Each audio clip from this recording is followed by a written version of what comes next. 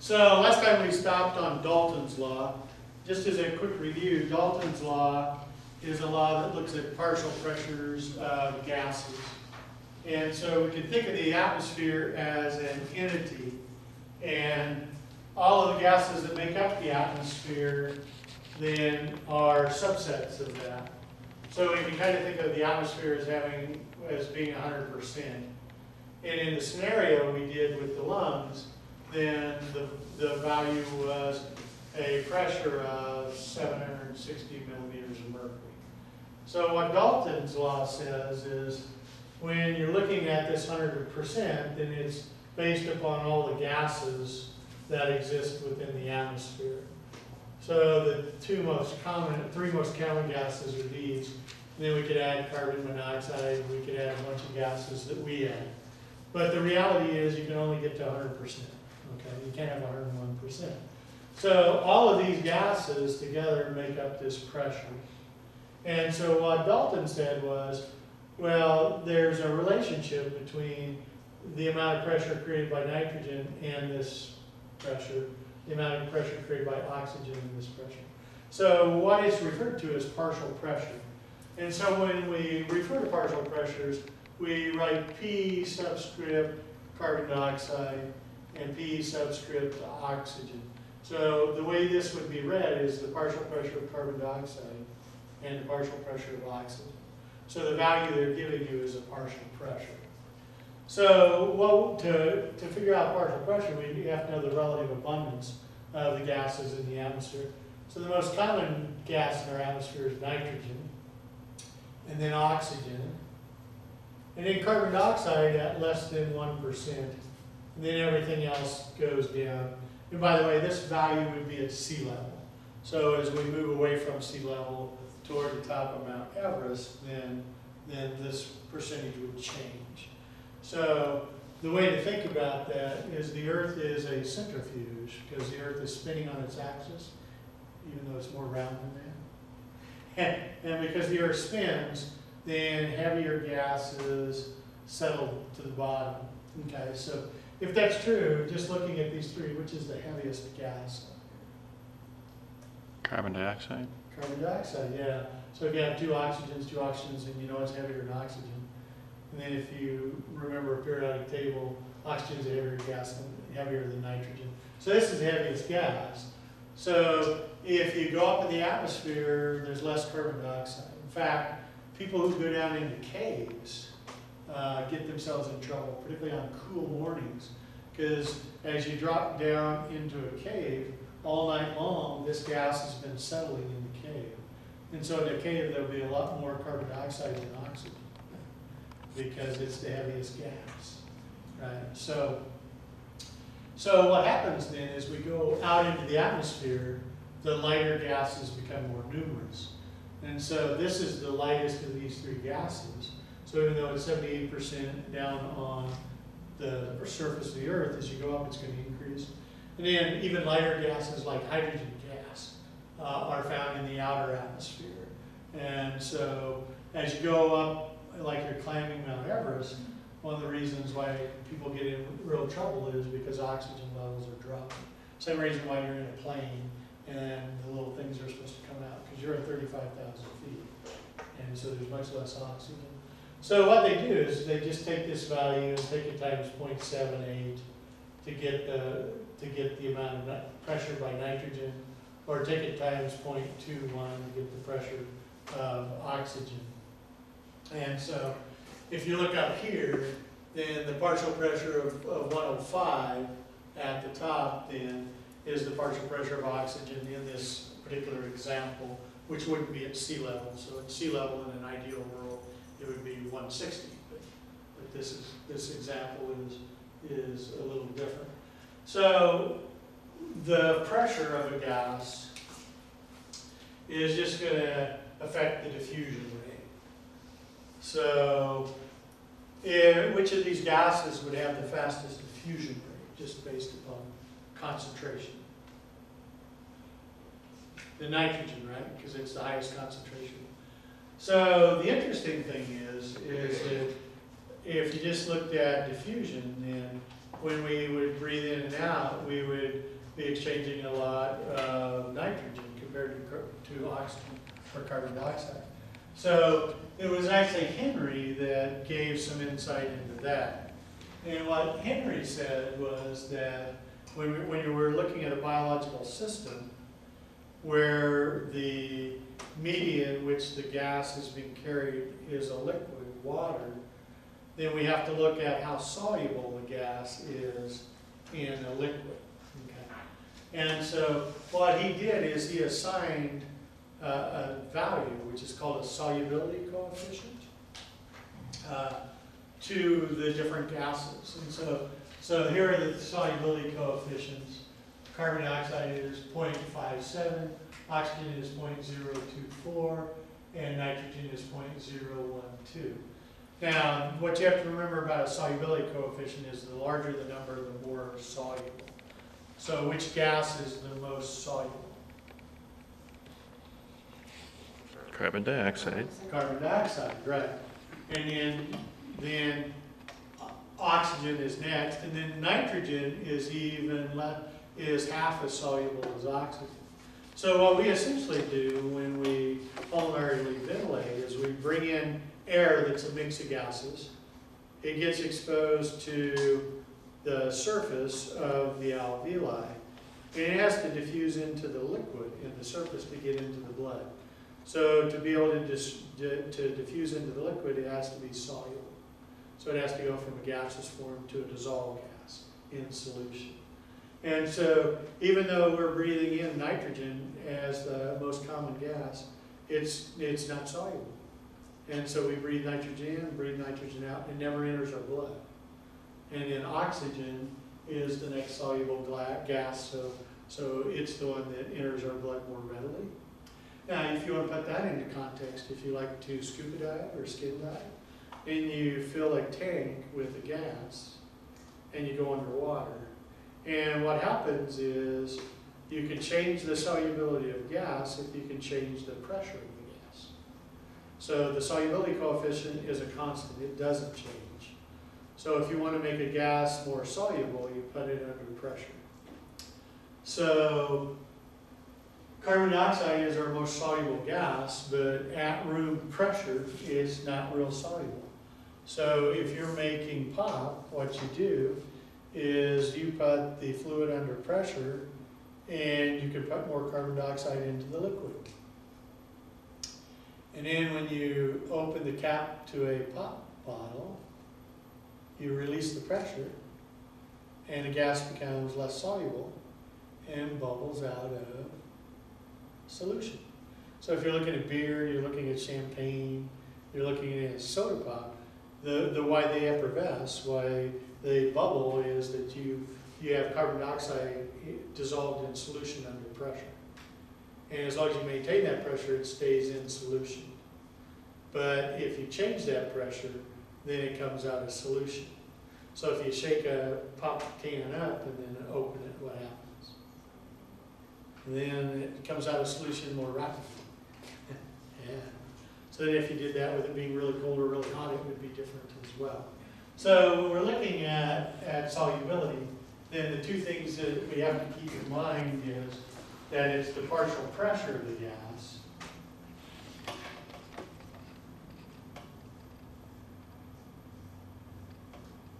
in relationship to its solubility coefficient.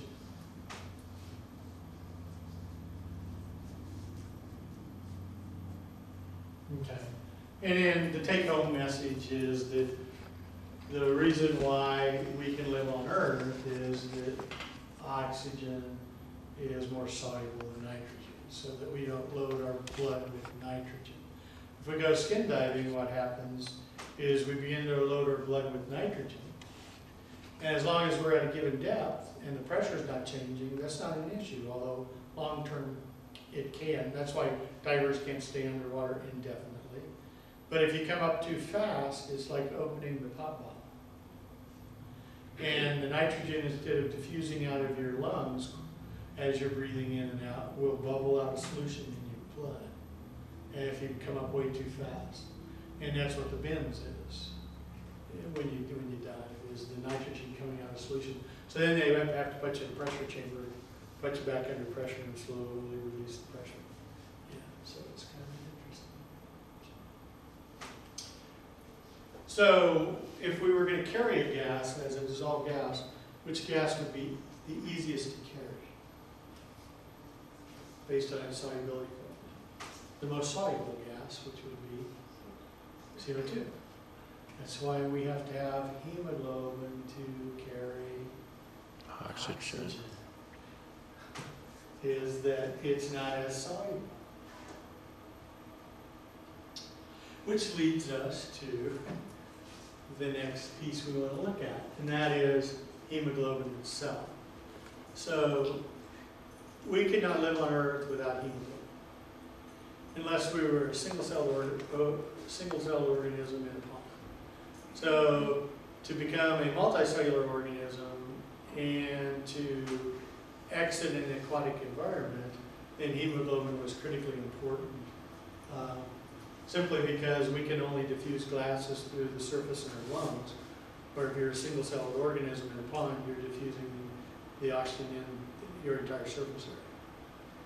And it's just a surface to volume phenomenon again. So the fascinating thing about hemoglobin is it attracts oxygen. But there are things that affect how readily oxygen and hemoglobin will interact. And so one of the things we have to think about clinically, and one of the things we have to understand in that relationship is what are the things that promote the attachment of oxygen to hemoglobin, and then what are the things that promote the oxygen to coming free or dissociating from hemoglobin.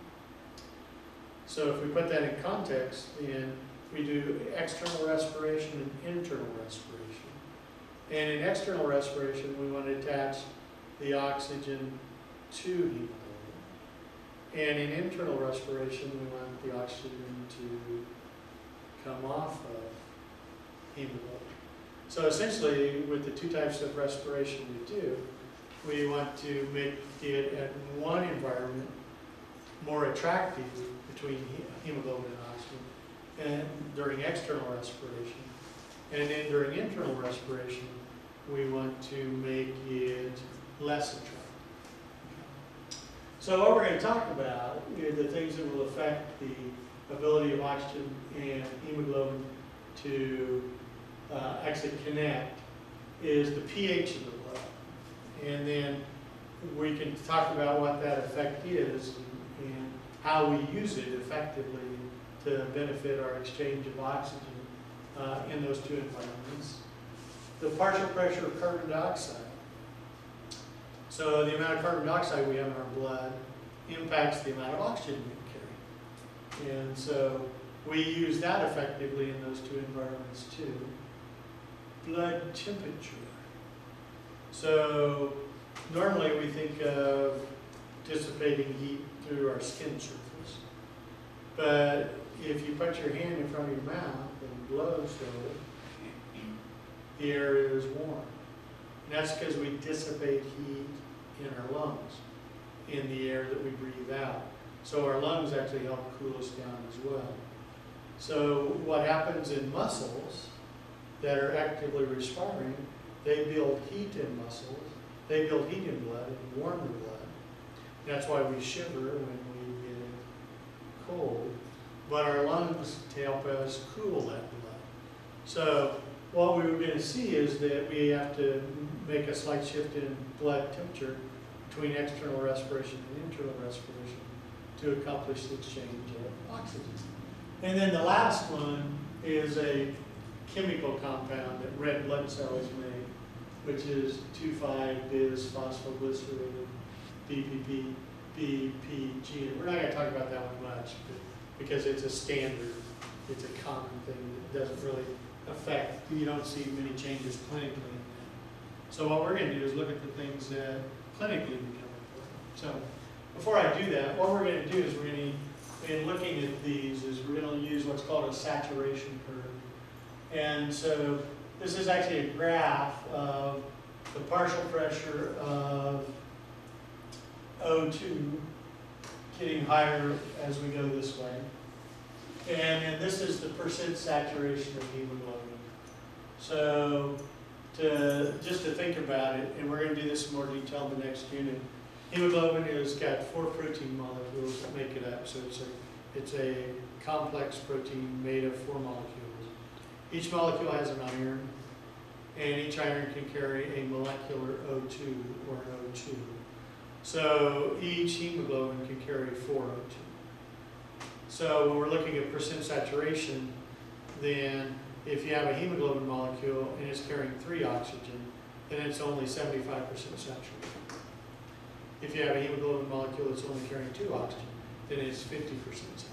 So that's how we're looking at saturation, is the capacity, your total capacity to carry oxygen. And so what happens is, if we were looking at the capillary bed in deoxygenated blood in contracting skeletal muscle, then in internal respiration, our goal is to give up oxygen from our hemoglobin and transfer it to our muscle cells where it can enter mitochondria and help us make ATP, right? So in internal respiration, our goal is to actually desaturate hemoglobin. And so if you look at that, because the oxygen is being used up by the mitochondria and we're making water out of the oxygen, then our partial pressure of oxygen in our blood drops way down, and the hemoglobin gives up its oxygen quickly, so it reaches a point where it's only about 35% saturated. So coming out of really active muscle, we've managed to actually exchange a lot of oxygen off of hemoglobin. So we go to the other extreme, which would be oxygenated arteries and systemic arteries. So anytime we use the word systemic, we're actually looking at arteries on the left side of the heart. So these would be the arteries like the aorta, where the blood has been through the lungs. And in our lungs is where we do external respiration, right? And so what we would anticipate then is that we would want, that we would have quite a bit of oxygen in the alveolar air spaces. So we could have a partial pressure of 100 in our alveolar air spaces. Because we have a high partial pressure, then what we're going to do is to try to almost completely saturate our blood, but really about 98% is usually about as good as we get in terms of total saturation. So when you have patients in a hospital that get respiratory problems, then you do O2 sats, and you're trying to figure out, what the level of saturation of their hemoglobin is. Okay, and if your O2 levels drop, you become lethargic, you become tired, you get sleepy. There's a whole pattern to it. So what we're going to do is we're going to look at how blood pH affects the ability to achieve this at your lungs and to achieve this in your tissues. All right. So we can think of this line as being external respiration and this line of being internal respiration, and to guide our thought process. So blood pH is not very varied, right? So we really, in human physiology, we really like to maintain our blood pH at what it says is normal blood pH. So we really like to keep our blood pH at 7.45 roughly. So that would be the standard blood pH that we would keep. So what happens if the blood becomes more acidic, slightly more acidic, and what happens if the blood becomes slightly more basic? So 7.6 would be slightly more basic, and 7.2 would be slightly more acidic, right? So the difference in these curves tells you percent saturation, right? So which curve has the greatest saturation? So the curve that's the most steep and goes highest to the top of the graph. So high blood pH is where we can find saturation at a higher level. And if our blood becomes too acidic, we aren't able to saturate, right, as well. So one of the keys to high blood pH is you can't oxygenate yourself. Right? And so the important thing to understand about that principle is something about carbon dioxide interacting with water. So if we have an aqueous environment like the plasma of our blood, as an example, and we add carbon dioxide to it, and the carbon dioxide is a product of cellular respiration,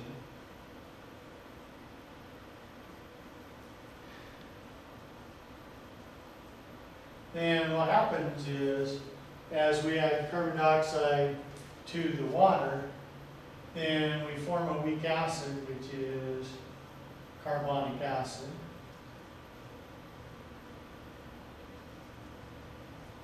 And as we form carbonic acid, it dissociates and gives out hydrogen ions plus a bicarbonate ion. Okay. So the basic thing is the more carbon dioxide I can add to water, the more acidic the solution is going to be. Okay? Now, in any chemical kinetics, reactions are not a one-way reaction, but most reactions are reversible. And in our body, we have enzymes that help with that process. But if you're just looking at kinetics without enzymes that catalyze the reaction, then if you add reactants, so if I add carbon dioxide because it's a reactant, then I'm going to drive the chemical reaction in this direction, just because of concentration, the effective concentration. So the inverse thought then is true, that if I remove a reactant, then I'm going to reverse the direction the equation, the chemical reaction wants to go. So if I'll make this a little clearer. So if I increase the amount of carbon dioxide in my system, I'm going to end up with more carbonic acid, more hydrogen ions, and the net effect is I'm going to become more acidic. Okay? So the inverse is true in this system, where if I decrease the amount of carbon dioxide in the solution, I'm actually going to, as a reactant, I'm going to reverse the reaction.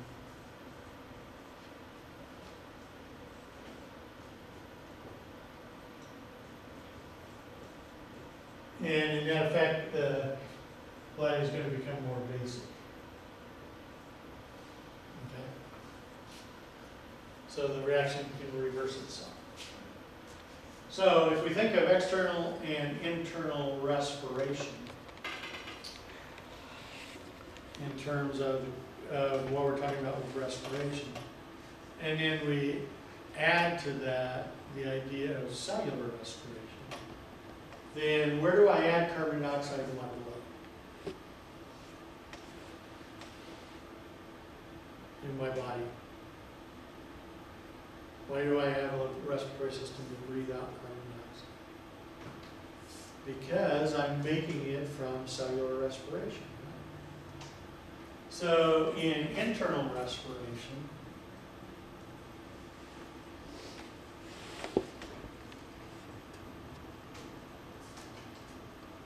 so this would be on my tissues. As long as I'm doing cellular respiration, my mitochondria are making 6 carbon dioxide per glucose molecule.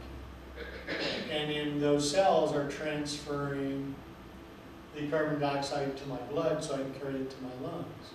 So in my tissues, my blood is becoming more acidic. Look what happens when my blood becomes more acidic. Oxygen doesn't want to associate with hemoglobin. So because I make my blood more acidic in my tissues, I free oxygen off of my hemoglobin molecule. Isn't that a clever mechanism? where you can actually add carbon dioxide to your blood as a waste product, make the blood more acidic, and it frees up more oxygen for your tissues. Isn't that cool? Yeah. So now, why do we worry clinically if somebody if their blood pH is too acidic? Because they can't oxygenate themselves as well. Because you can't add carbon dioxide, you can't add oxygen to hemoglobin. Okay? So where do I release carbon dioxide from my blood?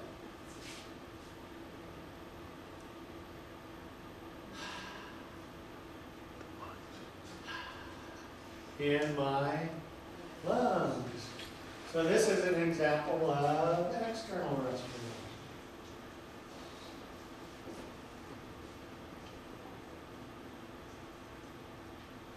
That's in my lungs.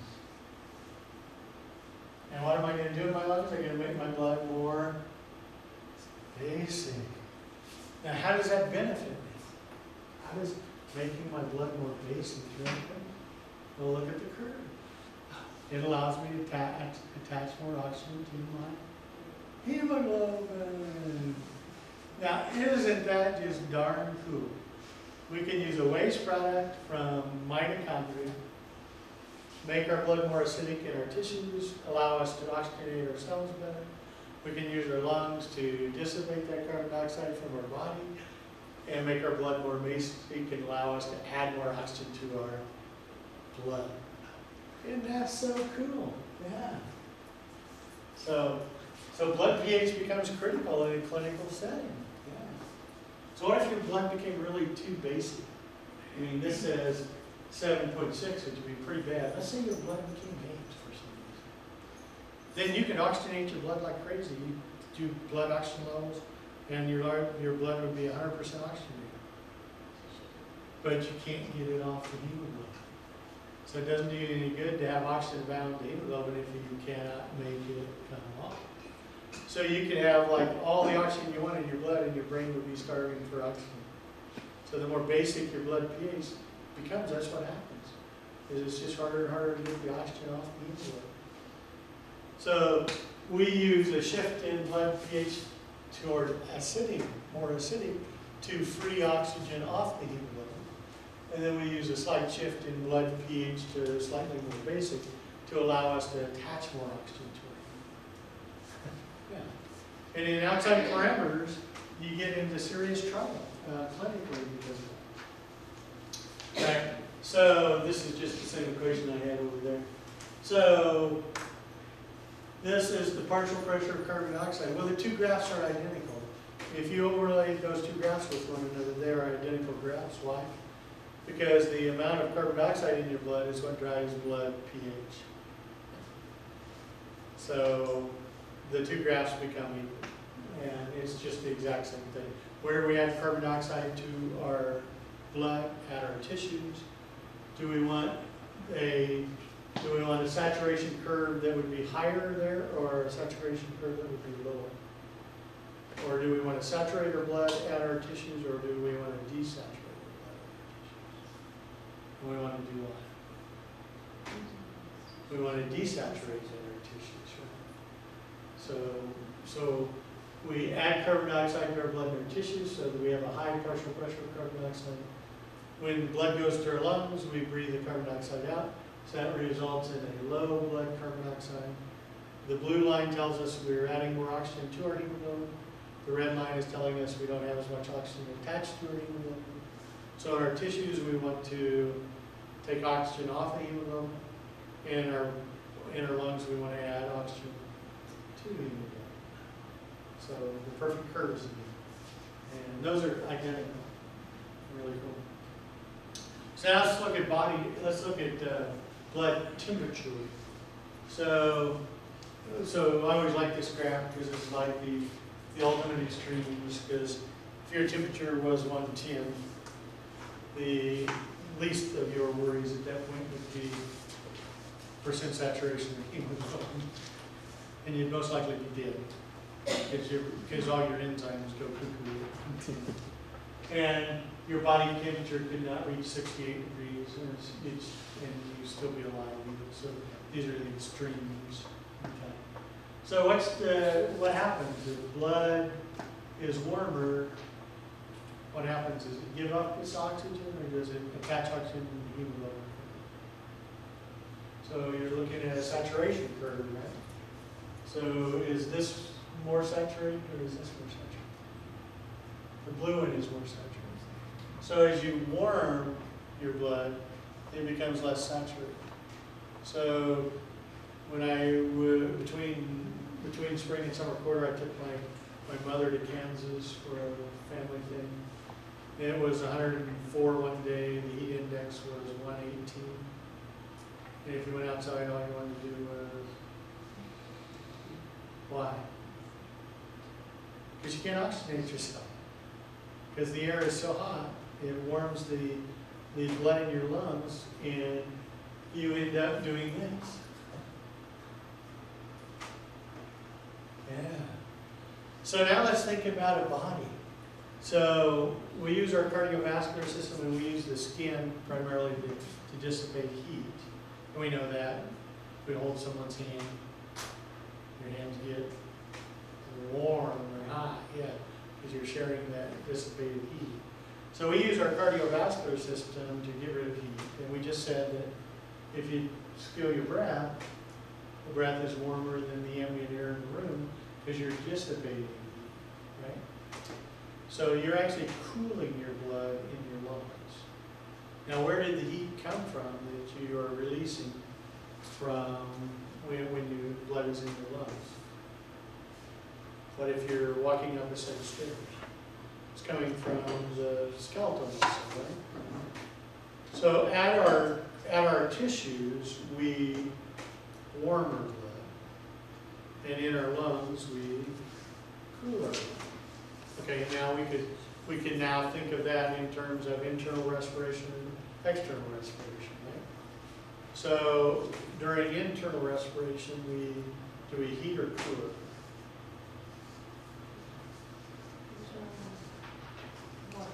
We warm it, yeah. And then during external respiration, which would be going on in our lungs, we cool our blood. And what's the advantage? Well, if we cool our blood, then we can add more hydrogen. We can add more oxygen to it. If we warm our blood, we can't hold on to the oxygen as well. So again, we're using a shift in blood pH to help us exchange oxygen. Now, what's pretty fascinating is that if you decide you wanted to go kayaking in January on Lake Coeur d'Alene, and you flip your kayak, then you land in Lake Coeur d'Alene in January, what's going to happen to your blood temperature? Is it going to heat or cool quickly? It's going to cool. Yeah. So if you guys don't know that, every January the Polar Bear Club splash in Coeur d'Alene, and people put their swimsuits on and would jump in Lake Coeur d'Alene in January.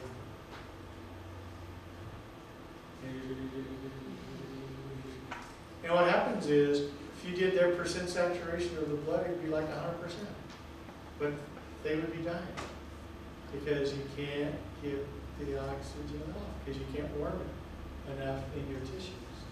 So when you get into hypothermia, where your body temperature is getting colder and colder and colder, you can oxygenate your blood like crazy in your lungs, but you cannot oxygenate your tissues because you can't give it off.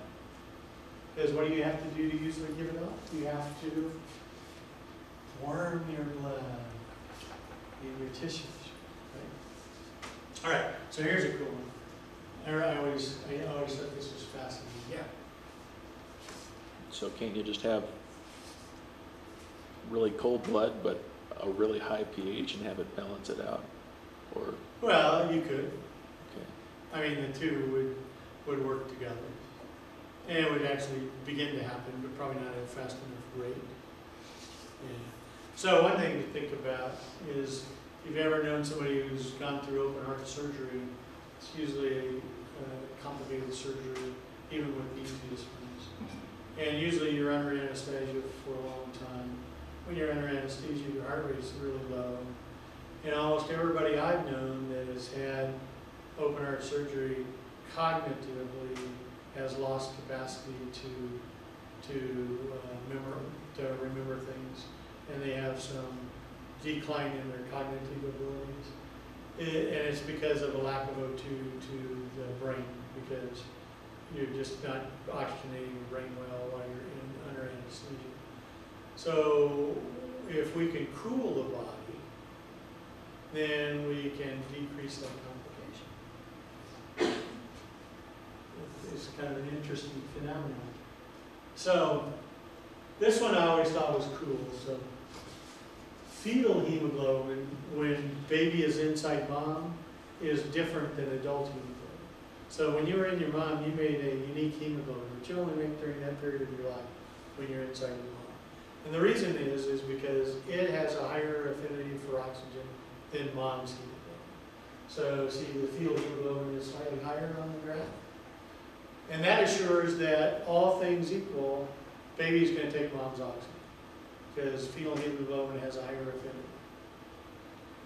So you ask yourself, how does baby oxygenate itself inside of mom when it can't breathe air? And now you know the answer. You have a unique hemoglobin. It just steals mom's hemoglobin. So what's cool about that, if you've been pregnant, known people that have been pregnant, and you thought about it, is when mom's really active, baby is sleeping. Actually, toward the end of the pregnancy. Which is why you usually pull kicks at night when you're laying in bed. Exactly, because mom's using all the oxygen, so baby's brain is just going to go, okay, I'm tired, I'm not getting enough oxygen. So then mom lays in bed and tries to go to sleep. She doesn't use as much oxygen. And baby says, oh, wow, I got all this oxygen. Wow, go. Exactly. Yeah, and it's just a simple thing that the fetal hemoglobin is going to take oxygen from mom's blood because it's got a higher affinity. All right. So, how does baby get rid of its carbon dioxide? So it's doing cellular respiration inside mom. Mom's lungs. Puts the carbon dioxide in mom's blood. So mom's lungs have to take care of it. So at the placenta, if baby is giving off carbon dioxide to mom, then the partial pressure of carbon dioxide in baby's blood at the placenta is dropping, and the partial pressure of carbon dioxide in mom's blood is elevated, right? So that's the way it would work. It's a capillary that has the exchange. Look at this. So as baby's partial pressure of carbon dioxide drops, because it's giving it to mom, it allows baby to take on more oxygen. Since baby's dumping all the carbon dioxide in mom's blood, her blood carbon dioxide level is elevating, and the oxygen's more willing to come off her hemoglobin. Isn't that cool? So baby's creating this in mom, and this in itself. And it facilitates exchange. Okay. So if we understand that, and we understand this equation, then in which instance? In low partial pressure of carbon dioxide or high partial pressure of carbon dioxide is the blood becoming more acidic?